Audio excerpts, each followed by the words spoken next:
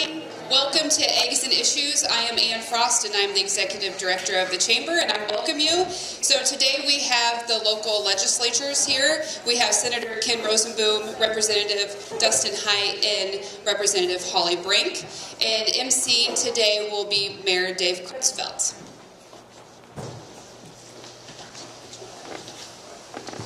Would you please stand as for the presentation of the colors?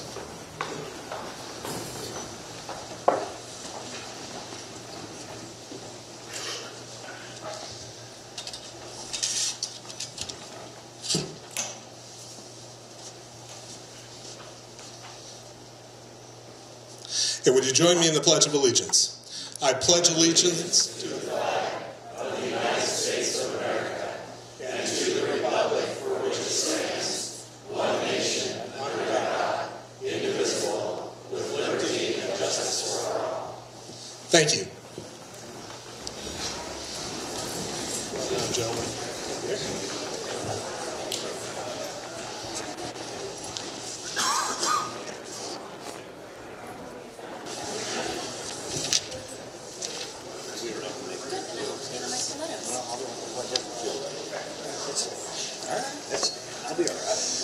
Well, welcome everyone this morning to Eggs and Issues. This is, as you know, a tradition that Oskaloosa has where we talk about political issues, whether it be with at the local level, sometimes it's even in the niches of things like mental health, all the way up to the state level, where we discuss the issues of the day, and it's the opportunity to hear the opinions of our legislators, but also share our opinions and also our intelligence and best wisdom with them.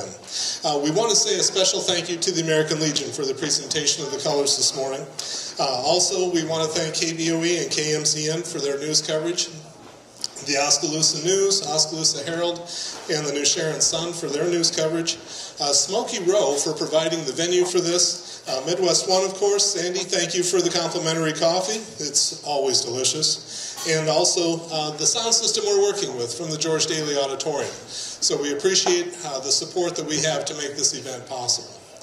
We have with us this morning Senator Ken Rozenboom, also Representative Dustin Hite, and also Representative Holly Brink.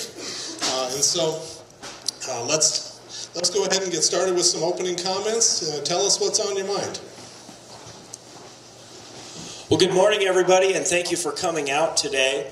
I'm Representative Dustin Hite. I represent the western part of Mahaska County, all of the city of Oskaloosa and University Park, as well as Lake Prairie Township and the city of Pella in Marion County. Just a few thoughts on what I've got going on up at the Capitol. Obviously, there's a whole bunch of things coming down the pipeline that cover a broad range of topics. Those of us, we get on certain committees and we know about certain things and deal with certain things. And so one of the biggest things, and I think you've all heard me talk about this for a couple years now, that I'm working on, and there's a group of us working on in the House, is broadband internet in rural Iowa. And we've got kind of a multifaceted approach what we're looking at, because there's no silver bullet. For those of you who are lucky enough to live in the city of Oskaloosa, Fremont, New Sharon, we don't have a broadband problem thanks to MCG, but much of Iowa, much of rural Iowa does. We don't have high-speed internet where it's needed, and it's needed for a lot of reasons. It's needed for the businesses that are ordering and taking orders. It's needed for our students when they go home and they do their homework at night. And as I like to joke, it's needed for the parents so their kids can watch Netflix. So some of the things that we're looking at to help address that is number one, to continue the broadband grants that we put $5 million towards last year.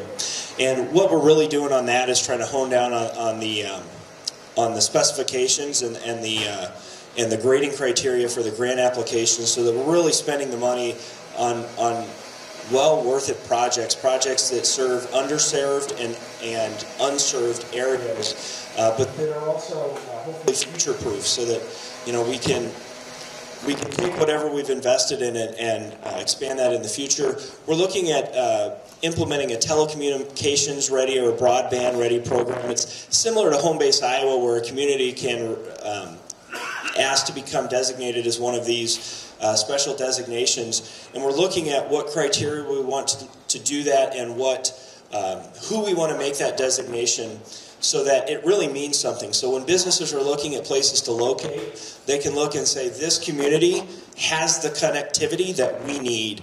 And when people are looking to find a place to live, they can say, this is the place where it has the connectivity that we need. I mean, that telecommuter ready thing I think is big. If we look into the future, I could see a GM executive living and working in the city of Oskaloosa from home. I mean, that's the way of the future, and so we certainly want to be part of that. And the other big thing we're looking at is we've got this great fiber optic network throughout the state called the ICN, but right now it's limited to schools, hospitals, the National Guard, and state offices. And so we're looking at leveraging that to help expand broadband to areas that are underserved. So that's really what I've been spending a lot of my time on. And then I'll turn it over to Representative Brink and then certainly answer any questions. Thank you. This year has started off quite busy, as some of you can see. I am Vice Chair of Appropriations, Vice Chair of Economic Growth, Vice Chair of Rules and Regs, also stepped up as an Assistant Majority Leader for my caucus. So I have definitely done a learning curve trying to swarm myself with the entire state budget and learn the ins and outs of it. On top of working on several different legislation pieces in the interim, I've spent a lot of time on the daycare crisis and the problems we have not just here but in our entire state, from access to affordability, the cliff effect, and so we've been working really hard on that, and I've traveled the state talking with other individuals as well as many through my district. I guess my district is Appanoose County, Monroe County. I have a little bit of the south, the west, and the north side of Wapello, and the east side of Mahaska County. So I've spent a great deal of time on that, as well as some legislation, as some of you guys have saw with Rubin's Rules, trying to work through that, along with some economic development bills and preschool. I'm on 8 committees this year, and I have been asked to also oversee some technology oversight for the state's mainframe system and some new HR systems we are putting into place. So we were lucky yesterday. I spent some time at Vermeer learning their HR system to see how it would be integrated and work with ours, and compare and look and learn. So it's definitely going well. We are busy, and thank you guys for being here. Well, good morning, Ken Rozenboom. And I'm having a hard time believing this is my 8th year I've been up here doing this, but it is the 8th year. Let's start a little bit with housekeeping stuff. I have both Holly and Dustin's House district in my Senate district. So basically from Pella to Centerville to the Missouri border, all are part of 5 counties. Committee assignments. I stay on the same committees I've been on. I'm on education, I'm on appropriations, I'm on agriculture, I'm on the Ag and Natural Resources Budget Subcommittee as the Vice Chairman. For some reason this year, somebody got upset with me apparently and gave me another committee assignment, state government. I didn't ask for that, don't particularly want it, but I got it. And then I continue to serve on the Natural Resources and Environment Committee as the chairman. So that particular committee and that budget sub consume an awful lot of my time. Now, a couple things I want to mention at the beginning. One is the simply education funding is always at the top of everyone's mind at the beginning of the legislative year. And this year is no different. The governor put out her proposal on the second day of the session. Senate Republicans, we have a proposal, and I'm sure the House Republicans also have a proposal. But I know more about the Senate side. In the Senate side, our proposal is to increase funding for K through 12 education by a total of just about $92 million a year. That does include the final piece of what we call transportation equity funding. Those schools, rural schools that have particularly high transportation costs, have not been able, it's not been fair because their dollars go to transportation instead of going to the classroom. So over the last 3 years, I think it is, we have bumped up, we've supported those rural schools so they're not paying any more than the state average transportation cost. And this, I think, is the final year we do that. And that's about a $26 million a year bill that we pay. In addition to that, those in the education field know that there's been inequity in the per pupil funding. Again, we've started working on that. That's one of those things we have to take small bites over a long period of time to equalize everything. But we are working on that again this year, and I think that takes another $5 or $6 million.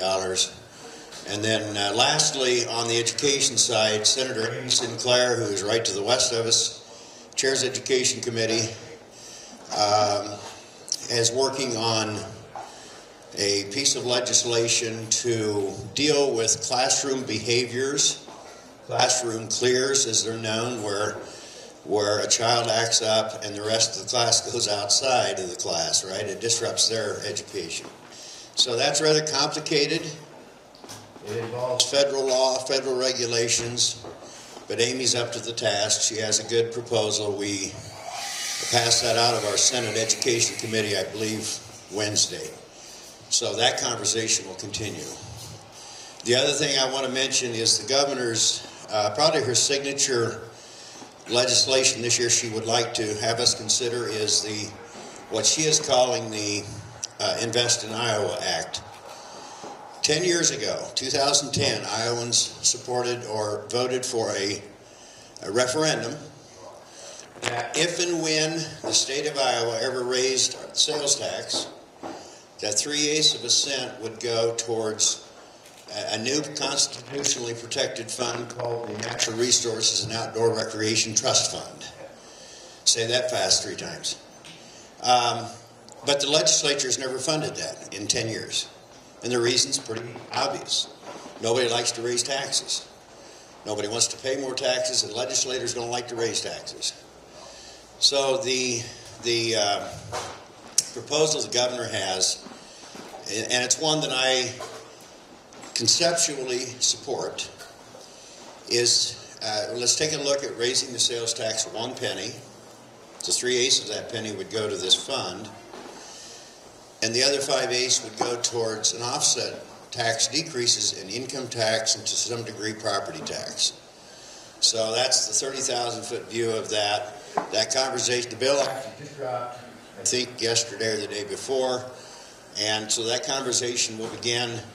I'm not involved like Dustin is on the Ways and Means on the tax side of this discussion. I am involved on the spending side of the discussion, how we would spend that money in that trust fund.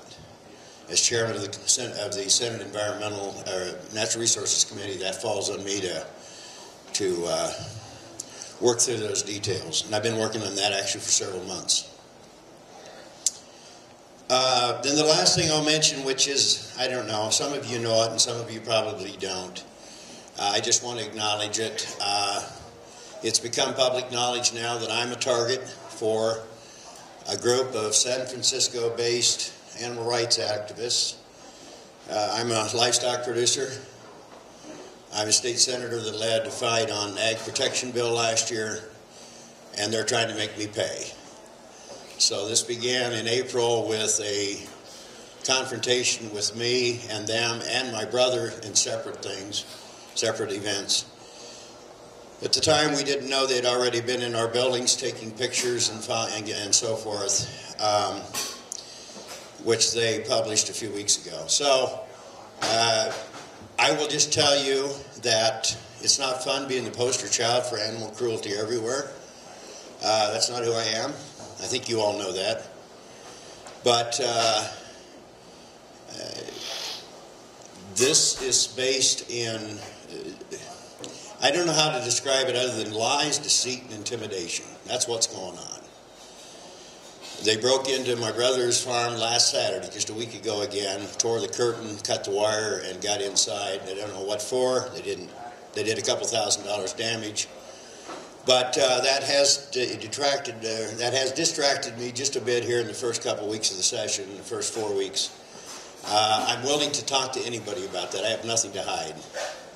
But it's, for those of us in agriculture, and some of you, a lot of you in this room are, it's a huge issue because I'm not really their target. Animal agriculture is their target. They're trying to put meat producers, milk producers, egg producers out of business because that's their core belief. So be happy to answer any questions. I hope we don't spend much time on that today, but I'm willing to talk to anybody anytime about animal production. With that, we'll turn it over to Mayor Dave and whatever questions you have. Okay. So thank you very much. I appreciate the opening comments. And so as you are familiar with, this is the opportunity to ask questions, make comments. The standard rules, I'll bring the microphone to you. We want to know what your name is and where you're from, so that way we have some sense of your perspective. If you live in town, out of town, if you're from some distance away, that's helpful for everyone who's listening to what you've got to say. I'll hang on to the microphones and make sure that we have a good sound quality as you're asking your questions and making comments. Who would like to ask the first question or make a comment?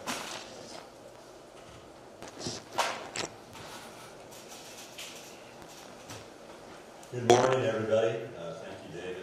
Eric Palmer from Oskaloosa. I just got a couple of notes here. I handed out a few copies of an opinion piece from the Register. This is a story of one of the beneficiaries of Medicaid, and I hope you'll take time to read it. And if you need a copy, I can get you one afterwards. But this is somebody who knows intimately about what Medicaid privatization has done to islands. Medicaid privatization was passed by Governor Branstad, 2 or 3 years ago, and supported by a Republican legislature. And it turned over Medicaid entirely to private out-of-state corporations and took it away from the state. This has been an issue at the last 2 Eggs and Issues. In fact, we had providers up here last time. There were 5 different providers. And I think at best they thought it's been a disaster. They're not getting paid. It takes them 9 to 12 months to get paid. I'm a private business person.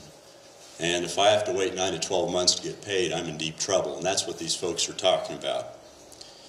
And not only are they not getting paid, but there are less dollars to provide services for their clients. Once again, Governor Reynolds and the Republican legislature are in charge. And so I've got to call on them to fix this problem. This is a failed experiment.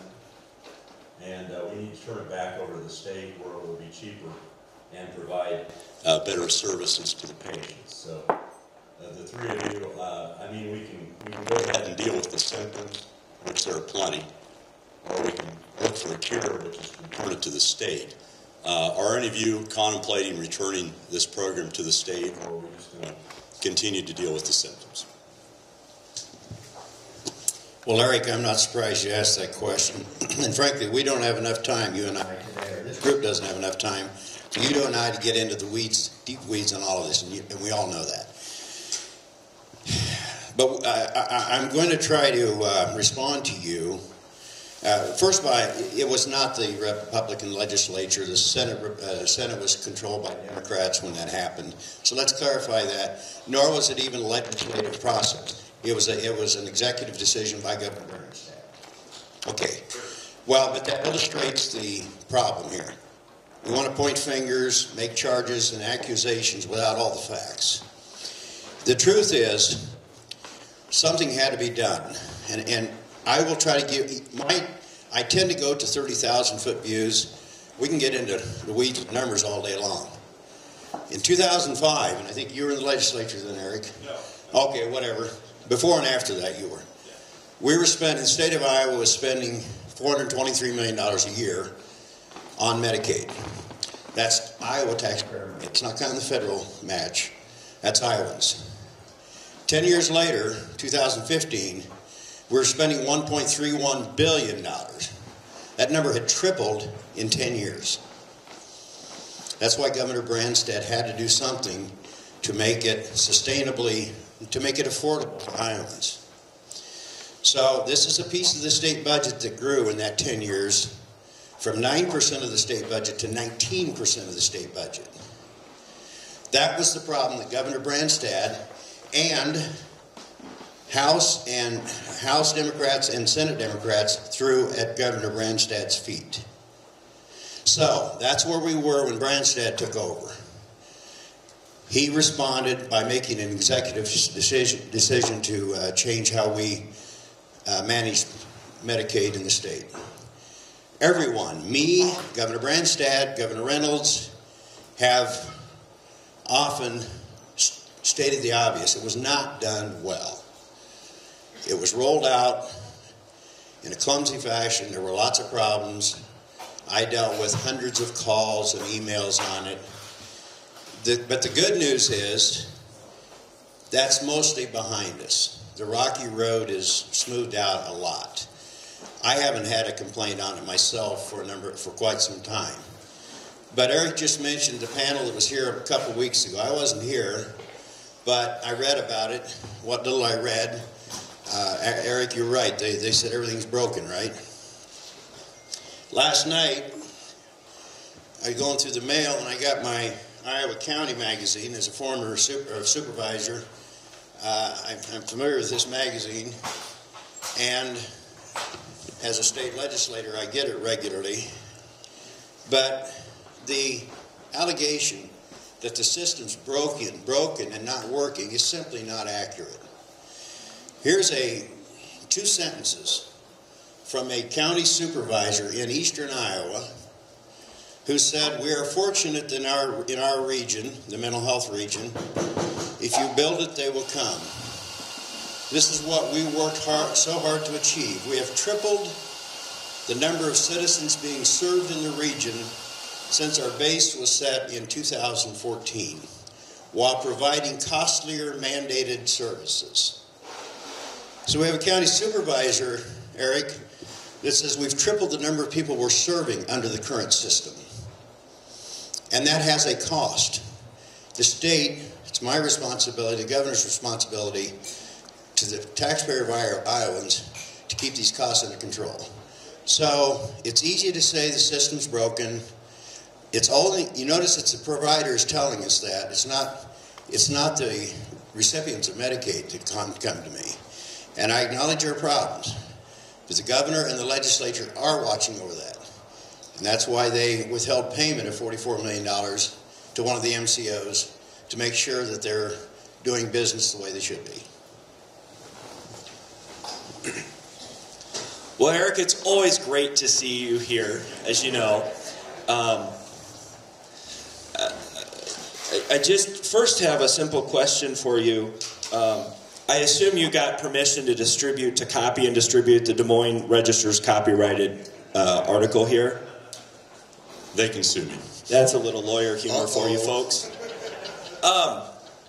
Senator Rozenboom is right about the cost of this thing. Medicaid has become a larger and larger and larger part of the state budget. To when you add in Medicaid and education, that takes up, and Representative Brink will know this, almost 80% of our entire state budget. That leaves 20% of our entire state budget to take care of roads, prisons, the highway patrol, the court system, all of the other things that we have to do as a state government. And so we have to look at those things from both sides. Eric, you and I both do tax returns for people, and that's what I do that's what I've been doing for the past couple hours before I came in here. The money we're talking about is your money. It's Iowans, taxpayers' money, hard-earned money. And so we have to be conscious of that. Now, to the issue of the system being broken, as you say, I've told providers, and I will continue to tell providers, if you have issues being paid, come to me, and I know these two will say the same thing. The entire time I've been a state representative, that's happened twice. One of them wasn't even my constituent. Those people, those providers were paid shortly thereafter. And so I hear this, but if you're a provider, bring those issues to me, because nobody is. Like I said, the entire time I've been it, twice. And I regularly send emails, at least to my two hospitals, Pella and Mahaska County, saying, bring this information to me. So when we look at all this, it's our job to make sure that we're doing the best for Iowans, but also spending Iowans taxpayers' money wisely. And so that's what we're doing. Is the system perfect? No. Are there improvements to be made? Absolutely. And Mr. Palmer, your office is there, my office is there. Anytime you want to walk across the square or even call me and come over, I'll be happy to listen to solutions that you have. And you don't have to wait till February to come say I'm here. And I'll just kind of go on with what both of these guys have already said. I mean, in 2014, when the ACA hit, it changed the mandates of what we're allowed to do for subsidies. A family of 4 making $96,000 would now be allowed to have some subsidies. It raised the amount of people that were taking that, raised the amount of people that were using it. And yes, processes went slower. But we also can take into consideration that if any of us that had a third more work to do just dropped on us overnight, it would take longer. And so we are working, we are improving. I'm the same. I've had 2. We've got them paid out. And so we are working on it, and it is coming around. And there's, every day there seems to be less issues or concerns. And we are still continually improving. So thank you. Just give me a quick parting comment. The people aren't getting paid. The panel that was here said they were not getting paid. Our local hospital, the administrator said they've been waiting on over $400,000 for 9 to 12 months. That is just a broken system. Patients aren't getting services, but the worst part is, instead of paying state workers here locally, we send the profit off the top, we skim that off the top to some out-of-state corporation. Just bring it back to the state, make it cheaper, provide better services, make sure the providers get paid in a reasonable amount.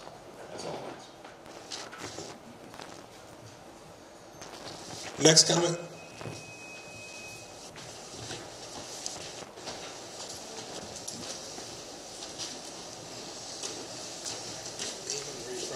Chris Elgin, Oskaloosa. You say the legislatures say there isn't a problem. I have a daughter-in-law who works in Iowa City for a group that she does most of their insurance forms. And she said it's the worst mess she's ever been in to try and get money from these private companies. Her clients are the ones who are suffering. And so it may work just fine, as the legislature says, or as the insurance company says, but for the people in the trenches who are actually doing this job, it is not working. And I was here about 3 years ago when there was a lady here from Illinois. She was in the medical profession, and she said, we started this in Illinois, and it's not working. And she told the legislatures that day, oh, it's going to be different, it's going to be different. Well, I have an aunt that moved to Oskaloosa from Illinois about 3 years ago, and she says all the things that she's reading now is just what she read in Illinois before she moved here. So it's not working for the people who need it. So once again, I've said to my providers, and I think Representative Brink and Senator Rozenboom would say the same thing, 9 to 12 months for payment is unacceptable. I don't think a single one of us says that it is. If those issues are happening, contact us directly, and we will make sure that they are not. And I've thrown that out there, and I'll continue to throw that out there. And to follow up, this is my 8th year. I was in the legislature when this happened. It wasn't pretty the first year. I told you I had literally had hundreds of phone calls and emails, primarily emails, and I went through every one of those, and we got answers and we got solutions, but that has slowed to a trickle. Frankly, I can't even remember the last one from a Medicaid recipient. Good morning. Bill Morg is my name, and I live in Oskaloosa. And I was going to mention that 2020 hindsight is easy, and now we're seeing what the value is, delayed paperwork, or who the clients are who's suffering, relatives of the treated or the treated. I have listened to a lot of history, like the Glothin Report and the local radios. And they talked about when President Reagan didn't mind having a microphone in. And I'm assuming it just released all of the mentally ill into the world. And what great events was it that it just went past us real fast, because rock and roll was just so fabulous through the early 80s. And then there was Tiananmen Square. And right now we have the corona's disease. We had, 100 people coming over here. And there was in the paper just here in the last week, a young man and his wife. And they was over in China, is that correct? Specific question? Well, it was wanting to throw out the hindsight is 2020. That was it.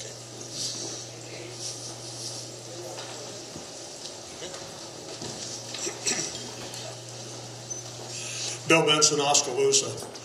I've been coming to Eggs and Issues since the meetings started over at the mall in a small office, and if we had 20 people, the place was crowded. Look around you now, and there's a pretty good crowd. What we're seeing right now is that we only get to see you twice in the 6-week session. We're not going to see you at all in March, and as far as I'm concerned, that's unacceptable, because you don't really accomplish anything until either March or even later to extend the session. Quite frankly, I'd like to see Eggs and Issues continue until the legislature is done. You don't need to comment on that. That's just my comment. So I would like to point out, we don't have anything to do with Eggs and Issues. I think the only thing we said this year was we can't do it the second Saturday in March because we have the county convention.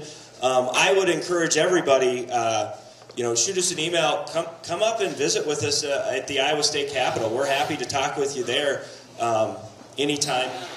Even Eric's left, but even he came up to see us in the Capitol last year. Hi, Kevin Durandi, Administrator at Mahaska Health. And so we've lived the MCO piece, and so I want to thank Dustin and his office. I was in contact with him and his team. He introduced us to people that could help us get paid. And so we've received that payment, and we really appreciate it, Dustin, so thank you.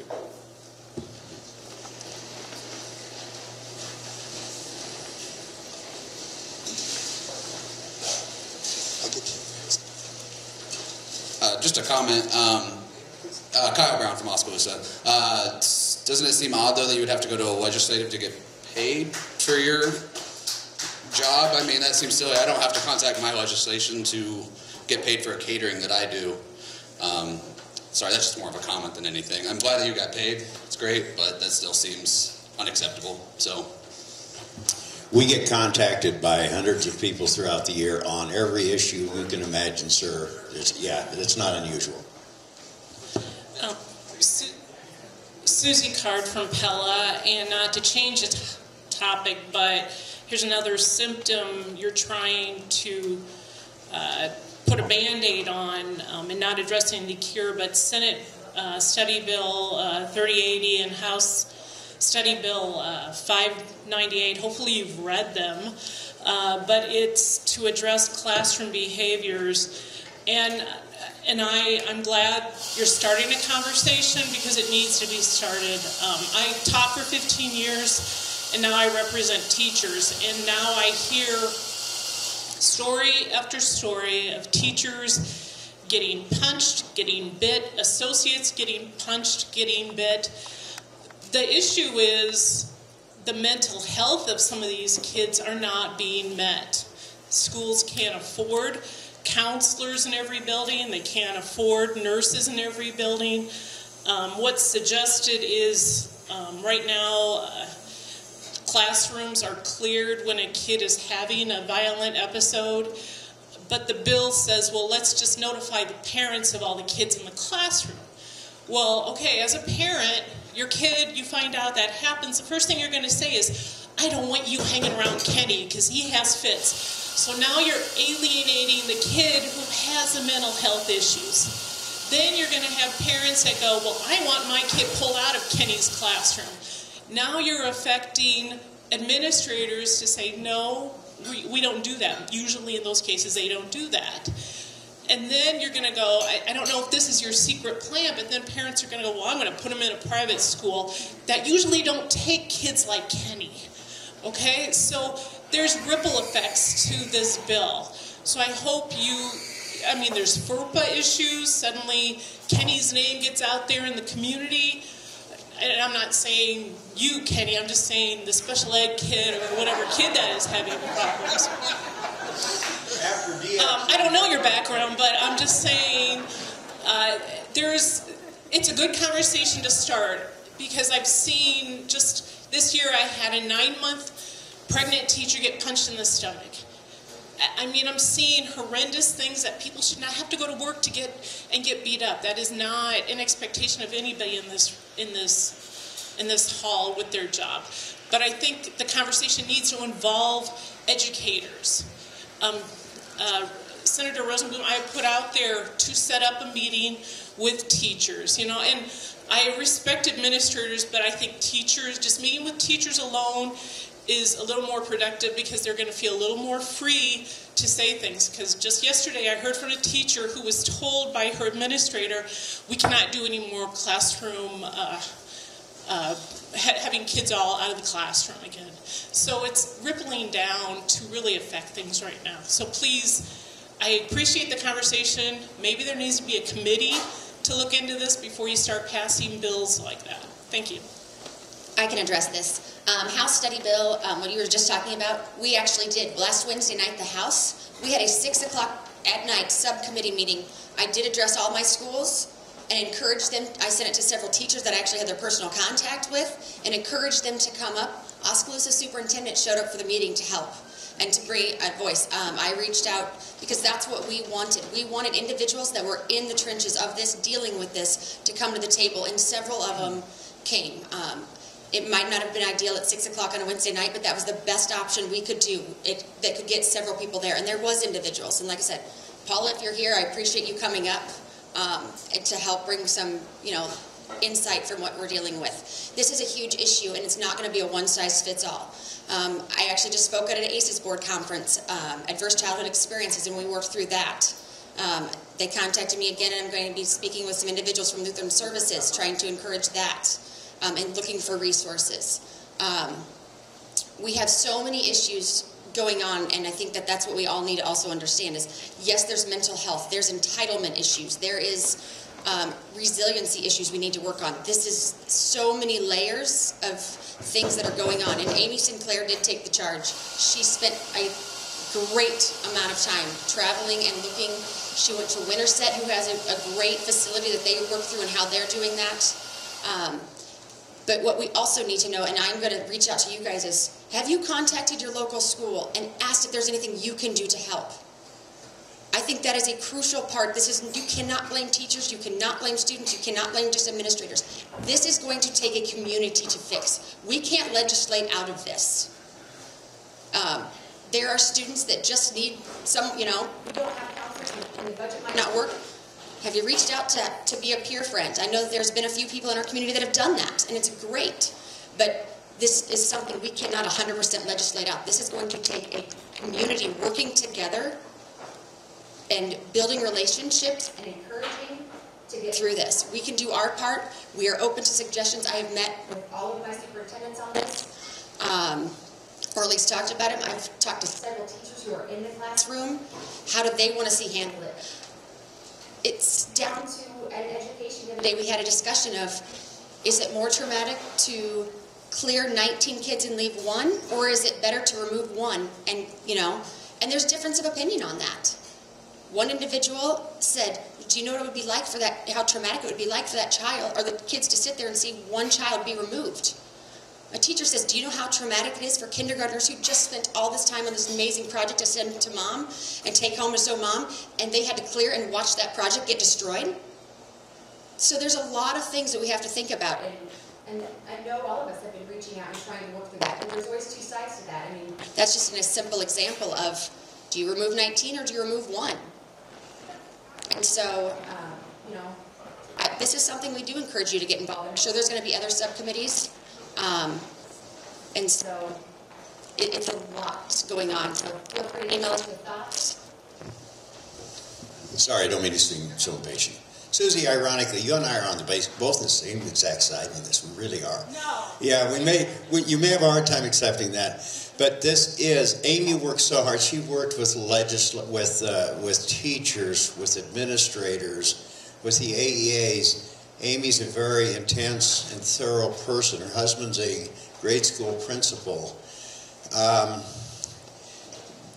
but we're trying to come alongside teachers. We recognize that those behavior problems sometimes lead to injuries and physical violence for teachers. That's a piece of this bill. I have the whole bill here with me, Susie. You can look at it. Also, the amendment we passed in the Education Committee Wednesday afternoon. I have that with me. I'll say this on behalf of Amy. She listens to everybody, and since the initial subcommittee meeting, she's made the changes that were needed to comply with the wishes of the education establishment, with the wishes of parents, with the demands of the federal regulations that we deal with. So I really think this is the type of legislation that all Iowans should be behind. And as Representative Brink says, we can't fix everything of that. We know the limitations we have as a legislature to fix this type of thing. But we're sure coming alongside the teaching establishment to do that. And while I got the microphone, I see my friend, Senator Marinette Miller-Meeks, walked into the room. And I just have to say hi to her. She sits right across the aisle from me. It's good to see you, Senator. So I have to say that I have personally implemented a policy where every day I talk to a teacher who works in the public school and ask her how the day went. For those of you who don't know, my wife's a public school teacher. So this is absolutely an issue that is dear to all of us. I don't think a single person in this room thinks that our students or our teachers or our administrators or our school staff should have to go to school on a day and wonder if they are going to be physically injured. I don't think there's a single person in this room that thinks that ought to be happening. We want these conversations to happen. I'm aware that the conversations on these bills have started in the teacher workrooms, and that's what we want, and we want feedback from those. Are these perfect? Are these the solution? They might be, they may not be. I don't know. I will tell you, sitting in front of me is a Democrat representative from the Cedar Rapids area. She's a Cedar Rapids teacher who teaches at-risk students, Molly Donahue. And for the past couple weeks, her and I are usually some of the first ones in the chamber. We have a conversation about every morning about student behavior and what we can do to fix it. And I will tell you, again, this is her life. We haven't really come up with a solution, and so we want these conversations to continue. And certainly, those of you involved in the field, come to us with ideas, come to us with solutions. I have one idea: is you fund public education where it needs to be. 2.5% is not enough. We got in this situation because when I read your bulletins, Senator Rozenboom, we have fully met our obligation in what we funded. Yeah, but it wasn't enough. And then the other thing you always say is we funded it a little more than the year before. Well, if I put $1 more in my savings than the year before, then yeah, I gave myself a $1 raise there. It is not even keeping up with the cost of living. So that's where the problem is started. And classes are getting bigger. You know, I was also a BD teacher in Des Moines. It's not, those kids are not going to go away. When we went to school, those kids dropped out. But we now deal with them. But there's a lot of mental health issues that need to be addressed in this bill. Thanks. So to address that, because I know school funding is always something that all of us are concerned on, in the last 10 years, the state of Iowa, through SSA and some of these other equity funding things, have added almost $1 billion to K-12 education. If the House Republican proposal is adopted this year, which would be $108 million new dollars to K through 12 education. Just for those of you in this room, for North Mahaska, that would be $2.9 million. For Oskaloosa, that would be $16 million. For Pella, it would be $14 million. Eddyville, $4.6 million. Knoxville, $13.6 million. Glenville Sully, $2.9 million. And Twin Cedars, $2.4 million. Education is important to Republicans. I think it's important to all of Iowans.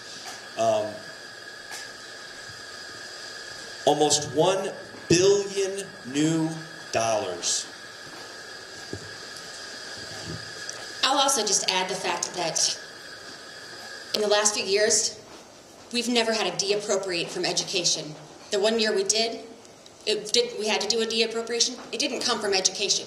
We left it there because we followed through with our promises. If you want to go back and look at some numbers, I mean, I can promise you 10%. You're still only going to get what the budget allows. So you think about that. Do you want to be told what you're going to get so you know what to work with? Or would you like to be told some bogus number and then have to de-appropriate like they did in 2002? Promised a 4% and then it was a 4.3 decrease. You in the hole. In 2003, 4%. You ended up with 1. In 2004, 4% allowable growth, yet a 2.5% decrease. How about 2010? We were promised 4%, and it was a 10% cut. We told you last year you're going to get 2.06. You got 2.06, so you can make preparations for that. So would you rather us say we'll give you X, Y, and Z and only get what the budget allows, because we can't go over? I think that is a very important thing to look at. I think it's also important to look at that when you break down the numbers, if we go with the 2.5%, let's talk about 2.5% of what? He just said an extra $1 billion. Well, 2.5% 10 years ago isn't near the dollar amount as 2.5% is now. So let's look at 2.5% of what? If we want to break it down, it's $15,050 per student. If you really want to break it down, the state of Iowa is investing $13.94 per hour per every student in a seat while they are in school hours, which is 1,080 hours. $13.94 an hour for every single student. Is it enough? No one's ever told me exactly what is enough, but we are improving. He said $1 billion. That is mass amounts. We're helping now with transportation, per pupil equity.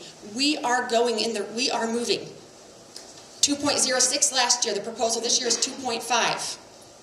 You know, we haven't necessarily settled on where we're going to end at, but it is moving, and we are coming through with our promises. I think that is a very important thing. Again, I can promise you whatever, but it doesn't matter if you're not going to get it. I think it's more important that we're following through and doing what we're saying, so you know how to plan. Well, I don't want to prolong this too much farther, but my first newsletter a couple weeks ago addressed the same thing. Right here I have 50 copies of a piece of paper that I'd like to have any of you that want, grab one. What it is, these are not my numbers, these are from LSA. They're real numbers. What they show you, and we hear all the time about fully funding education. We actually hear that in other areas too. But nobody can define what fully funding means. So we had LSA go back and look at some history here. Right now, Republicans control the state legislature. We control the House, the Senate, and the governor's office. We have the trifecta, that's called. So we have 3 years of that. We have a 3-year history. When was the last trifecta in the Iowa legislature? It was about 10 years ago when the Democrats controlled the House, the Senate, and the governor's chair. In that 3-year period, education was promised, K-12 education was promised a total of $459 million new money for a 3-year period. That's not right. They were promised $394 million. They didn't get the $394 million. What they did was lost $65 million. That's where the 459 came from. In that 3-year period, education, K-12 education, was actually, the dollars was lowered by $65 million a year. Now let's move forward 10 years to the next trifecta where me and conservatives, Republicans have set the budget. In that 3-year period, we promised $264 million of new money, and we've delivered every penny of it. There have been no cuts. It has been regularly funded at higher levels year to year, and we have kept every promise we've made. That's what we think fully funding means, is that you promise what you can deliver, and you deliver what you can promise. And you can all have a copy of this if you want to look at it, and challenge is on us, but the numbers are solid.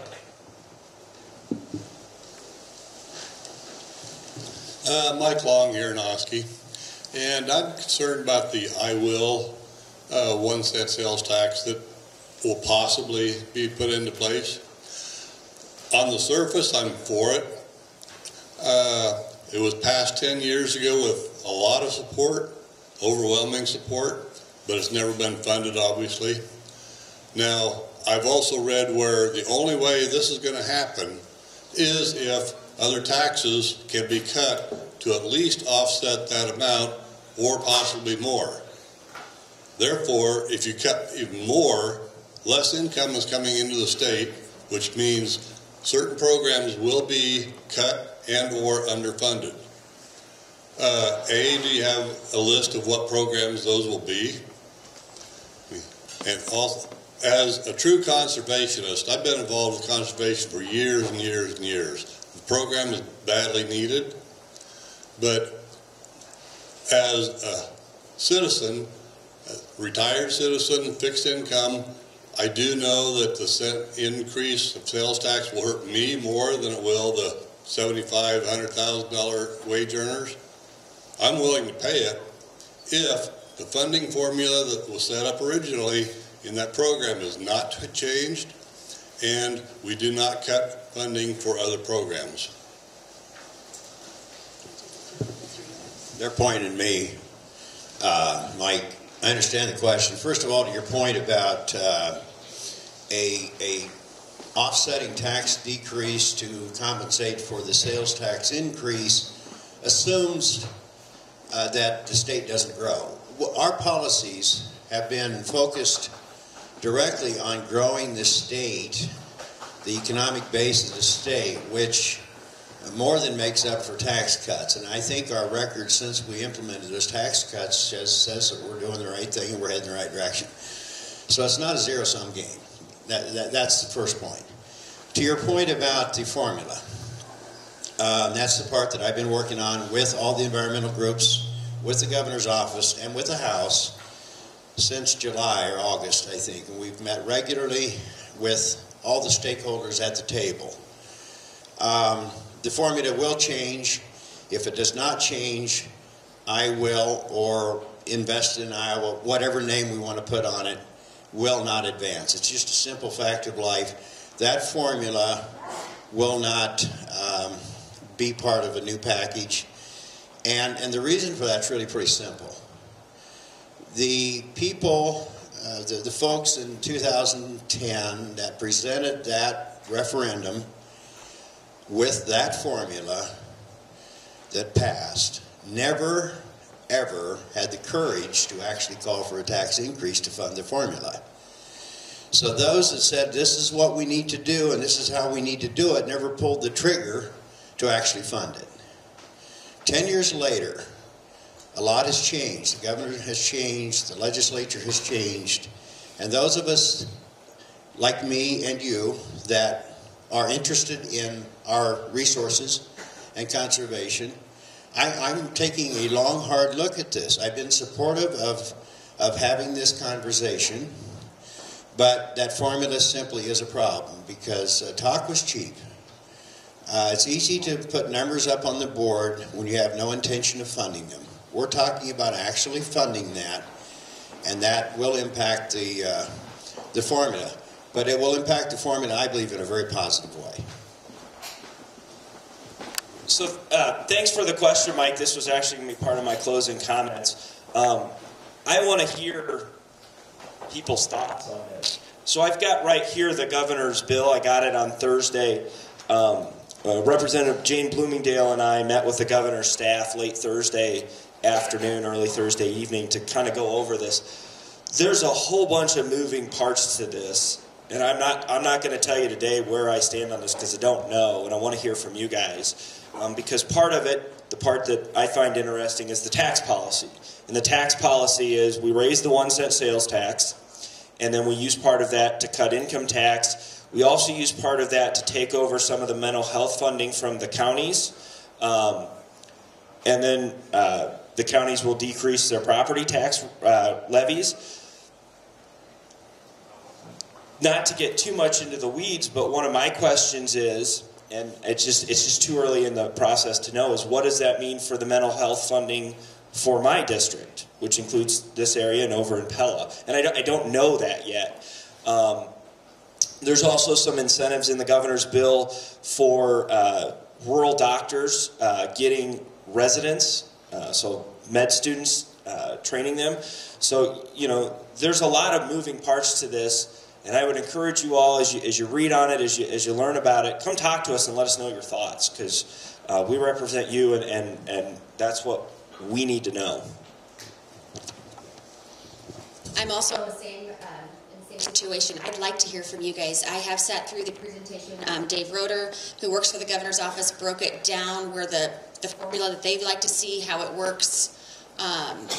I've also been called to the governor's office prior to the bill dropping just to discuss any thoughts or concerns, if there's any different ideas that we've thought of as an appropriation. So the chair, Representative Moore, myself, we were down there discussing. The bill is dropped now. I think you said Thursday afternoon you got a copy of it. I think I got it Friday morning. I'm still working through it.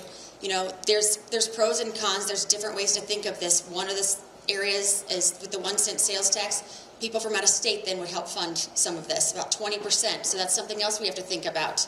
Where you said, you know, we wouldn't be paying as much because it would be dropping down. But we'd also have income coming from out of state when they come and spend money in Iowa. They can offset that. But I really would encourage you guys to take a look. Let us know. Reach out to us. It can be as simple as, please don't do this. Please do this. What about this? And so, thank you. We have time. We have time for one more question. Who would like to finish us up today?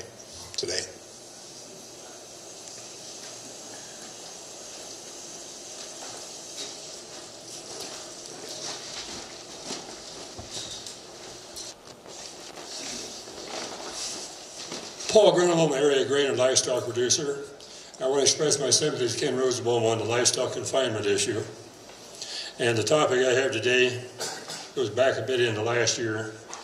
During my many years of observing our state legislative sessions, 2019 session was remarkable when it became obvious that elected monopoly had control of the Iowa Republican Party. Proof offers of so-called conservative legislators in their weekly press releases never mentioned any pending anti-solar legislation.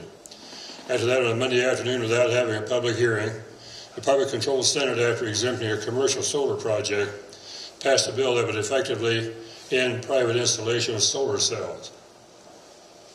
The following morning at Eggs and Issues, our legislators justified the bill's passage with the reasoning that the solar tax incentive justified an increase in the metering fee. To their shame, they never pointed out that Mid-America's 2,300 windmills are financed by the American taxpayers.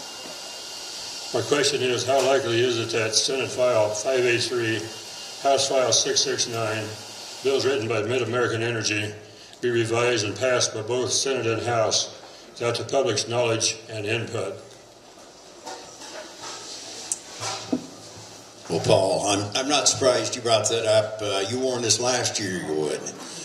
You and I disagree on this, Paul. I will first of all dispense with the often made charge that we do things secretly or behind closed doors. It sure looks that way. But those of us that work up there and go to subcommittee meetings and walk out into the rotunda and get accosted by dozens of people as we walk across, have a hard time understanding why the charge is ever made that we do things in the dark of night or in secret, because if this isn't the most open process in the world, I don't know what is. Why didn't they hold a hearing?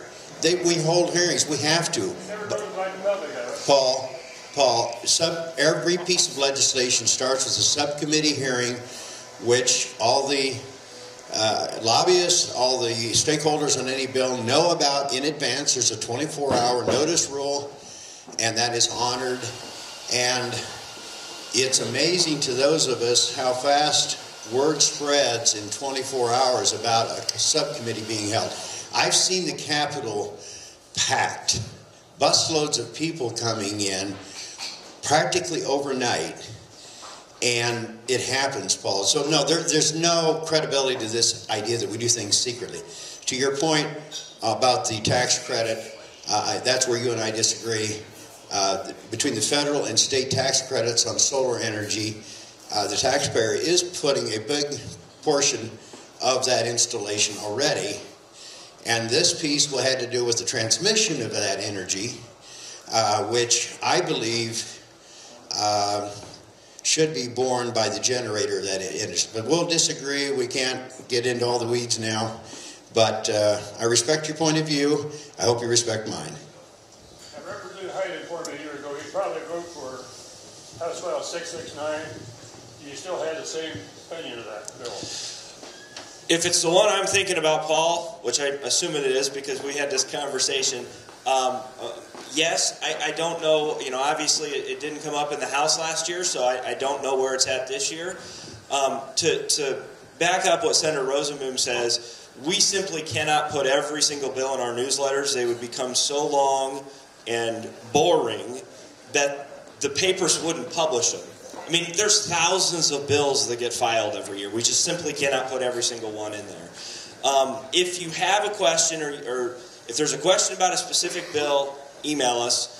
But if you're just curious as to what bills are filed, every day, legis.iowa.gov, you can track every single bill throughout the process. As Senator Rozenboom said, we have public hearings there every day. Democrats, Republicans, nothing in that building goes on in secret. I will promise you that. But you have not answered my question. How would you vote on House File 669? I thought I did. I don't know that my opinion has changed on it. Okay, that gets us to the end of the question period. Do you guys have any kind of parting comments that you would like to say? I'll just say thank you for all your support again. Thank you for being involved and coming to this. How he said everything is, you can actually log on and watch live. You can't see subcommittees live, but you can see anything during debate on the floor of the Senate or the House live. Bills, you can read them here. Our website is absolutely amazing. You can even see my schedule or his schedule. If you know it, you can see what committees we're on. You can see the schedule of those. And I encourage you to do so. Subcommittees are open. Individuals can come. If there's something that you feel is important and you want to come, you are more than welcome to do so. They're posted on the website. You can follow bills. You can follow lots of different stuff. And so I encourage you to learn how to work this website. It's amazing. You can even look at what district somebody's from. If you know they're going to have a vote on something, you can look at what district they're from, the areas, pictures so you can recognize things. So, get on there, take a look. It's important. Again, on the I Will or the Invest in Iowa, let me know how you feel about that, what your opinions are, thoughts, or if you have any other ideas or solutions. I think that's important. So, thank you guys. So again, I want to thank our sponsors and Mayor Creutzfeld for doing this. I again encourage anybody to come up. Let us know you're coming up to the Capitol. We'd love to see you there. Email us, contact us, thoughts, comments, questions. We're all happy to address those. I really want to know, as I think Representative Brink said as well, what you guys think on the Governor's Invest in Iowa proposal or any other topic that you guys are concerned about. So thank you. Can't add a lot to that. Just want to say thank you for coming. It's an honor to represent Senate District 40 in the Iowa Senate. It's this democracy thing, right? It's a messy deal, right? It's like we see sausage being made every day. It's still a wonderful system. And I respect that system. I hope you do too. And encourage you to contact me or any of us at any time. We're not, if you do this job, you find out you can run, but you can't hide. And so that brings us to the end of Eggs and Issues this morning. Once again, we want to say thank you to the American Legion for the presentation of the colors. We want to acknowledge and thank KBOE, KMZN for their coverage of this event. Also Oskaloosa News, Oskaloosa Herald, and the New Sharon Sun for their coverage. Smoky Row for providing the venue. Midwest One Bank for the coffee, and then also George Daly Auditorium for the sound system. And so, Senator Miller Meeks just reminded me, I'm sorry I didn't think of this sooner. Talking about an open, transparent system, Governor Reynolds will be in this room Wednesday at 2:30. So if you want to meet with the governor, if you want to have this same dialogue with her, she will be here Wednesday at 2:30. Thank you. Thank you very much, Senator. I forgot to say that. And so with that, thank you everyone for being here. We appreciate your participation. We'll see you at the next Eggs and Issues in a couple of weeks. Have a good day.